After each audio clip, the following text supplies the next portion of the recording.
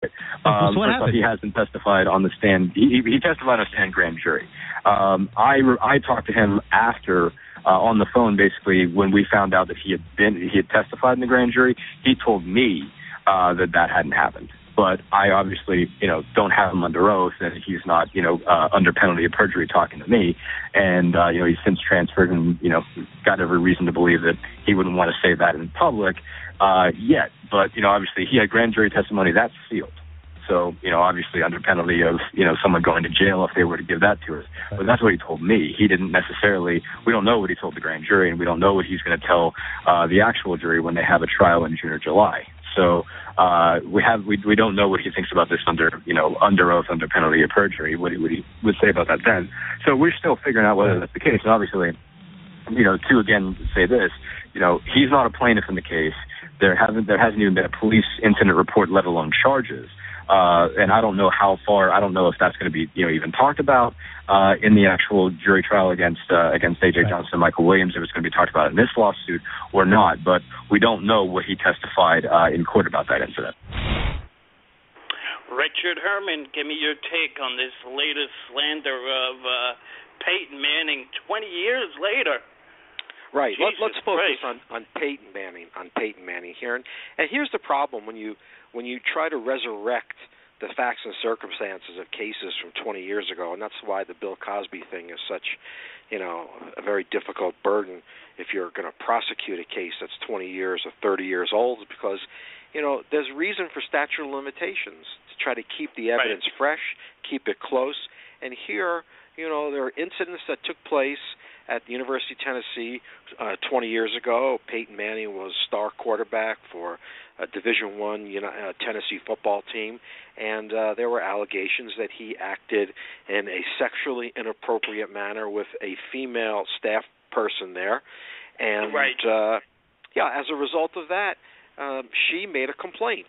And it was handled by the university, which it didn't have to be handled by the university. She could have gone to the police and done it criminally, but she let the university run its course, and there ultimately was a resolution in that case where the victim agreed.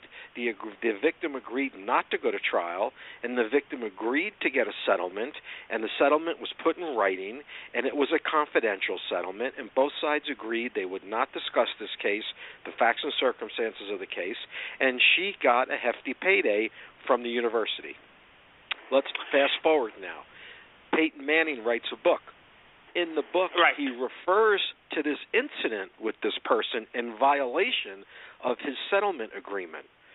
So she now brings a lawsuit against Peyton Manning saying, listen, we had a non-disclosure confidentiality agreement.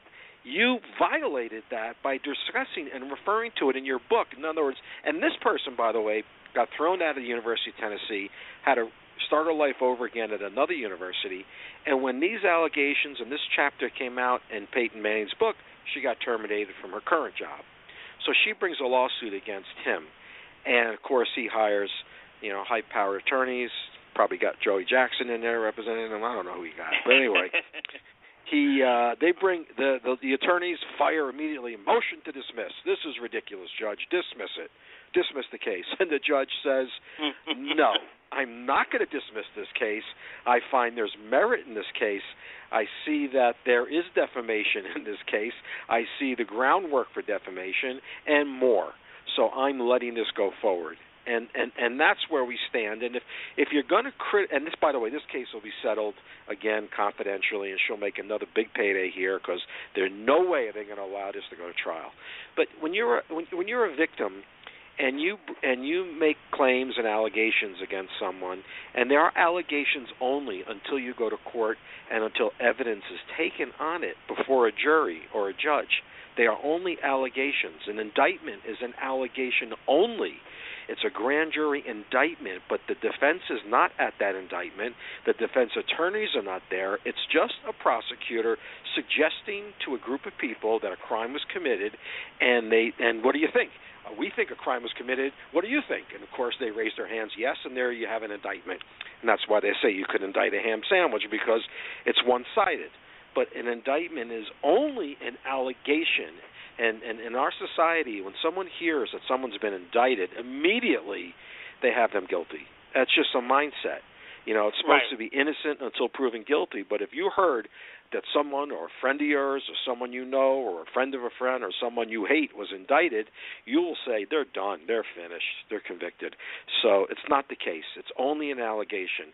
And when you make allegations of especially sexual misconduct or discrimination against you, and you decide, and you're the one that makes that decision, the victim decides to take the payday and a settlement without going to trial, nobody has heard any evidence in this case. Nobody knows what the different versions are going to be. Nobody knows what the credible evidence is because we didn't get to that point. We settled the case. So it's always a lingering, argument out there that, well, maybe it didn't go down this way, and people settle cases for various reasons, not necessarily because they're guilty or not necessarily because they are, they have violated a statute or anything. They just do it because they want to end it, they want to stop the bleeding financially, and they want to get a quick, swift end of a potential problem. And that's what happened in this case.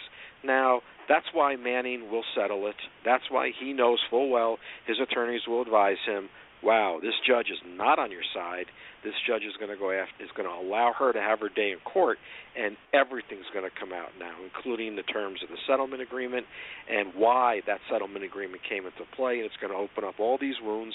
And, boy, I'll tell you, a few months ago, you looked at Peyton Manning and you said, are you kidding me? This guy's going to be whatever he wants. He's going to be in a booth doing Monday Night Football or doing football on Sundays, or he's going to be a coach somewhere, a head coach, or he's going to be offensive coordinator. He's brilliant. He knows football better than anybody, and what an impeccable guy. And all of a sudden you get the HGH stories about him where HGH was delivered to his house supposedly for his wife, not him. Okay, I don't know. Maybe it was delivered for his wife, but, doesn't look so hot. Now you got these stories when he was in college of basically, hush money paid to a sexual assault victim done by him. That's not good.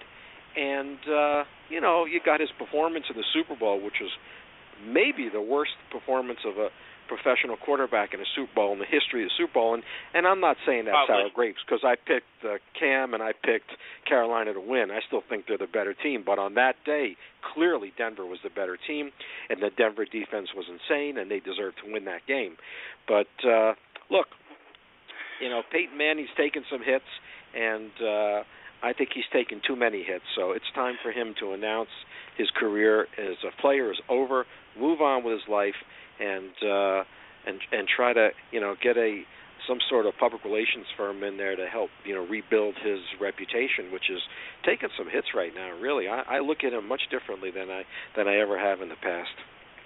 But what do you think about the fact that people were dogging Cam Newton, how he responded after the Super Bowl, and this is the only time when this story resurfaced, and this writer, Sean King, everybody is saying that this is definitely motivated by race.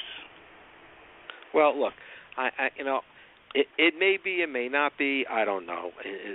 In my opinion, Cam Newton is probably the best quarterback in the NFL. Cam Newton. Oh, absolutely. He wanted to win that game, as everyone in Carolina wanted to win it. They fought very hard out there. It was frustrating. They were within a touchdown late in the game, and it fell apart there at the end. But, he came up to him after the game. He shook his hand. He put that Cam Newton smile on, and he congratulated him. And that there's a lot to be said for that. And it's a lot to be said for when Manning played the Saints in the Super Bowl and left the field before the end of the game and never congratulated Drew Brees or anybody on the Saints team. You don't hear about that. You don't hear about Very that. Good. But here, when Cam Newton, Mr. MVP in the National Football League and all-world, with one loss, loses the last game of the season, and is heartbroken and gut-wrenching and probably beat up because he got hit a million times and sore physically and emotionally. And what? So he didn't jump up and down and put a show on in front of the cameras? You know, he was upset, he was hurt, he was depressed, and if you've never played football, you just don't know what it's like to be in that position. But I think he acted okay. I think he congratulated Peyton after the game. He didn't walk off the field. He did his interview after the game, and the interview process was flawed, and I don't blame him for walking off the way he did. That wasn't just bad blood or anything. It was just the way they set that whole thing up. A simultaneous second interview was taking place at the same time, and a Denver player was there bad-mouthing Cam and the Panthers. So, you know, he was listening to that while he was doing his interview, and he had enough. And I don't blame him, because I would have walked off too. So at the end of the day, well, he has a wonderful future. He'll be back. He's got a beautiful future. I think they're going to be in the Super Bowl and win it next year. And Peyton goes out a winner, and he should go out now. He cannot continue to play physically. He can't throw the ball more than 20 yards. He's got to go. He has to answer all these questions. Right. If he does something else, he doesn't have to answer the question. If he goes out into the sunset, if you will. But the fact that the story came out after Cam was being bashed, a lot of people feel that this was at least racially motivated, to deflect the attention away from Cam and put it on Peyton. Well, you don't want to play the race card, and people play it all the time, and you know, people come up with excuses and everything under the sun. But I look at him as a player. I don't look at any color on him. I watch him as a player. The man is just, you know, he's 6'5", 245 pounds, who could run through a brick wall, who can throw the ball better than any quarterback I've seen in a long time, who can read defenses. You know, I mean, the guy is just really multi-talented, and he's taken a lot of unnecessary heat. I think that people forget he was the National Football League MVP. And, you know, tough loss, tough game, great play by the Broncos, great defense. Great defense. Defense wins big games, and every time I lose a Super Bowl like that, I forget that defense wins big games, and it's my fault. But I don't know. Cam was pretty damn good. Yeah. What about Von him? Miller was in.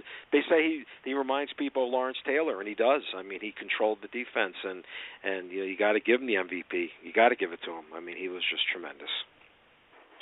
Okay, the new show is taking huge ratings. Let's hear a clip from The People versus O.J. Simpson. We'll talk tonight. It's like the world's longest Ford Bronco commercial. We are told by the California Highway Patrol that O.J. Simpson is in that car holding a gun to his head. He wants to be taken to his mother. He wants to see her. You can ask every single person who was alive on June 17th, 1994, and they will tell you where they were at 6 p.m. Pacific time. We all know where we were during that chase. It's crazy. I was here in L.A. We had just shot the pilot for Friends, and then we were in that waiting period to see if we were going to get picked up. I had just gotten back from the Cannes Film Festival, where a movie called Pulp Fiction had won Best Picture. I remember exactly where I was. I was at my friend Alicia's house in Brooklyn, and we watched it on the TV. I think I sat there for like 5 hours going, is it ever going to stop? Is he ever going to get off the highway? It went on and on and on. Is this for real? Like, O.J. Simpson is doing what? I was at a buddy's house. We were watching. We were like, we're about to see a man get shot. We thought for sure they were going to snipe him. I mean, that's just something you never forget.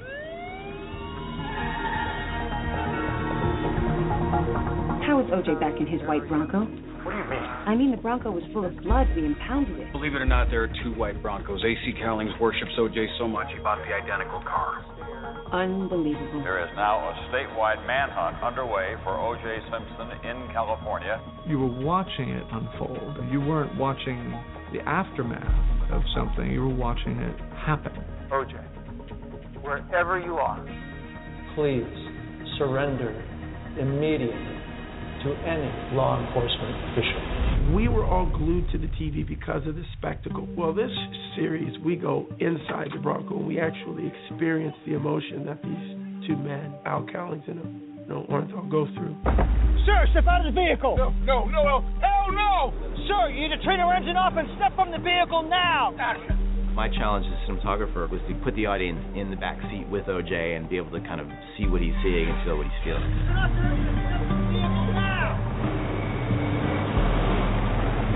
I think the audience will feel that excitement of those shots too when they see that sequence.